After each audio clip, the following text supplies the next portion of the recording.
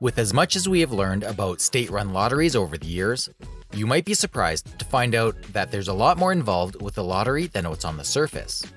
From how revenue is distributed to protecting the anonymity of winners.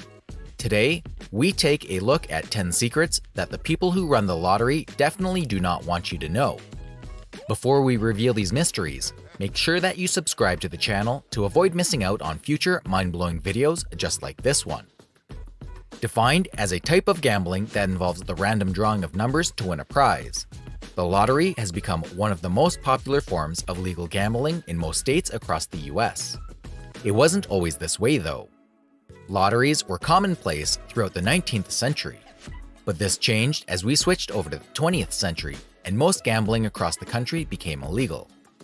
By the 1960s, the attitudes started changing as local governments began seeing the financial benefits of state-controlled games. It is still taking a little more time for every state in the union to get on board, but given how much money these games tend to rake in for state governments annually, it's really only a matter of time before all states and territories are on board. Now that we have that quick history lesson out of the way, let's jump right in with number 10. Number 10. When employment rises, so do lotto sales. Starting off, we are going to address a correlation that may sound incorrect to some. The United States seems to go through a pretty constant fluctuation when it comes to the employment status of citizens.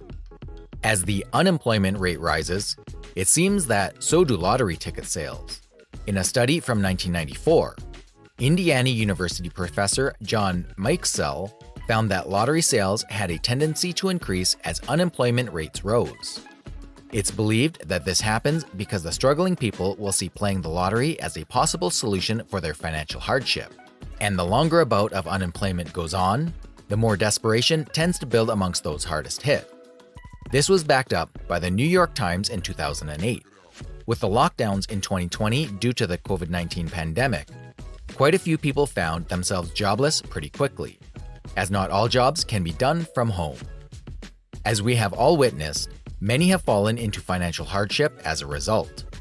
As lockdowns continued into 2021, the Mega Millions and Powerball jackpots hit payout amounts into the billions.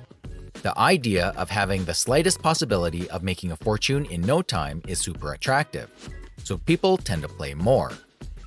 Number 9. Preying on the poor and marginalized. Based on the information given in the previous entry, it may not be a huge surprise to state that the lottery system as a whole has a big problem with preying on the poorest and least educated among us. The lottery system is known for targeting minorities as well.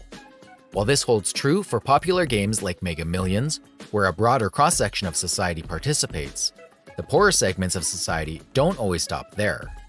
It's been observed that for these people, if they don't win on those bigger drawings, they will keep playing through all the different types of lotteries available to them, usually concluding with a scratch-off ticket frenzy.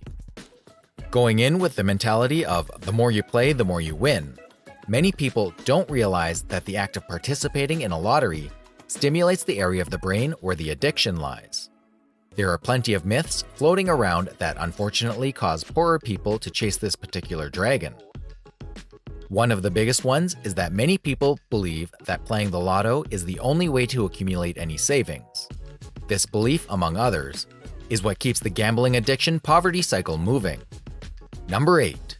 Retailers rely on lottery sales.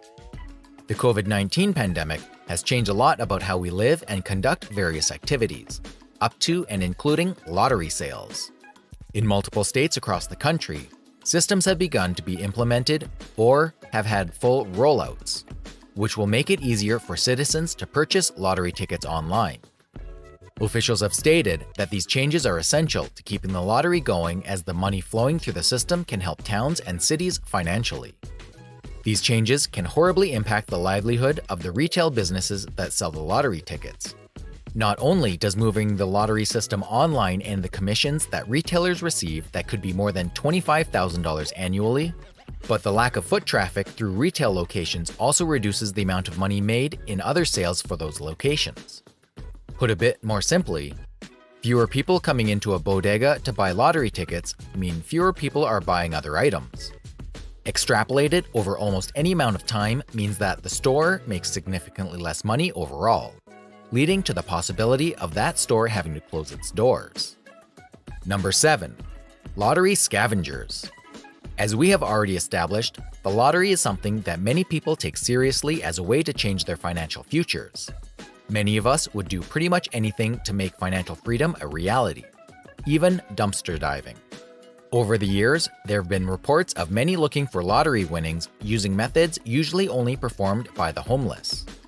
Those that perform this task are known as scroungers. As it turns out, many of us tend to misread lottery tickets and will discard winners without realizing it. This is not really that surprising given how confusing reading many tickets can become. Back in 2005, a Massachusetts man who was known for searching through his town's garbage was rewarded for his patience by finding a $1 million scratch-off ticket. The man's claim to the ticket was disputed by the person who allegedly threw out the ticket by mistake. Not all those who find winning tickets this way have had to defend their ownership. In fact, disputes such as these are pretty few and far between, as many scroungers have had success in finding winners with minimal pushback. Number 6. The lottery is more entertaining than entertainment. According to the North American Association of State and Provincial Lotteries, back during the 2014 fiscal year, there were $70.1 billion in lottery sales across all states where such things are legal, which was 43 at that time. That's roughly $300 per adult in the United States. Of course, the difference in sales, state by state, varied based on a myriad of factors. For example, during 2014, North Dakota only had $36 in sales total statewide, while Rhode Island had $800 per capita. The entertainment consumption of the entire country, such as movie tickets, books, video games, and sports tickets, hit approximately $63 million that same year. So this means that residents of the states that allow a lottery spent $7 million more than all 50 states did on entertainment as a whole. Truly staggering. Have any of these surprised you so far? Let us know in the comments. Make sure you stick around for number 1 to find out the most insane secret the lottery doesn't want you knowing. Number 5. Don't invest in a mask just yet. We are all aware of the possible pitfalls of revealing that you are a lottery winner. Not only would you have to deal with scammers you've never met before trying to get you to invest large sums into shady deals, but you will also have family and friends coming to you for money constantly. This covers people you talk to daily and others you haven't seen in over a decade. The obvious solution for many would be just to remain anonymous, avoiding the usual big reveals and fanfare. Unfortunately, this solution will only work in Delaware, Kansas, Maryland, North Dakota, Ohio, South Carolina, and Texas, as those are the only states with a lottery that allow winners to retain their anonymity. You're not completely out of luck in some of the other states not mentioned, but it will take some work. In this situation, the best thing to do is to get legal representation, form a trust, and let the lawyer do the talking for you. Number 4. The winners still lose sometimes. Most of us would assume that life would instantly become easier after winning millions of dollars in a lottery. That is how the lottery is advertised anyway. Many former lottery winners would probably disagree with that sentiment though, especially those that were accustomed to being poor previous to winning. According to a 2016 report in Forbes, a third of lottery winners end up filing for bankruptcy. On top of that, there are increased rates of other issues among lottery winners, including depression, divorce, substance abuse, and suicide. Surprisingly, being overly generous toward loved ones is one of the biggest mistakes that lottery winners make. Many winners do not consider when helping out friends and family financially because you will still have to pay a gift tax after the fact. This is one of the ways many successful lottery players blow through their winnings quicker than they intend. Number 3. The trouble with scratch-offs. One of the easiest ways to play the lottery is with scratch-off tickets.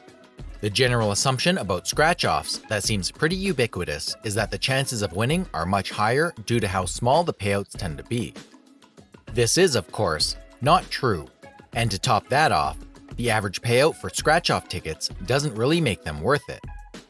As an example, the best payout for a scratch-off ticket in New York State is about 88 cents per dollar. On top of not-so-great returns, scratch-off lottery tickets can be extremely addicting.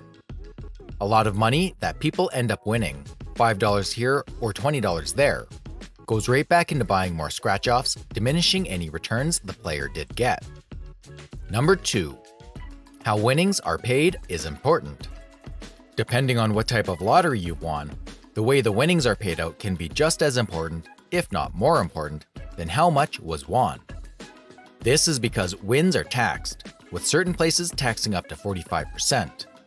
If you do find yourself being the lucky winner of a huge payout, take time to consider things like whether you want a lump sum payment or to be paid over some time, assuming that option is available. It may sound like there's no difference between those, but how much money you end up receiving overall can be substantial. Number 1. Where does the revenue really go? Despite the imbalance of pros versus cons when analyzing how the lottery works, many will still play under the belief that even though they run the risk of losing, the money they spend playing the state-run games will be funneled into government programs. Some examples show this in action. For instance, of the $1.39 billion raised by the California Lottery in 2014, $97 million were allocated to the Los Angeles Unified School District for the upcoming school year. As it turns out, examples such as these are few and far between, as not all states operate the budgets the same way California does. In many cases, the revenue from lottery sales goes into a general state fund, which is then allocated out where the state government deems necessary. In some instances, the money does end up where initially intended, such as funding for environmental causes and education. But more often than not, the majority of the money gets spread out in many ways, with barely any of it ending up where it originally intended. As you can see, playing and winning the lottery is not everything we have dreamt it to be. And this is really just the tip of the iceberg, as diving deeper into each of these will reveal even more issues and secrets that we may not even be aware of. Did any of these surprise you? Do you think we missed something crucial? Let us know in the comments. Be sure to tap that like button if you enjoyed this video and hit subscribe if you want to see more of this type of content in your recommendations. Stay wealthy, and I'll see you in the next video.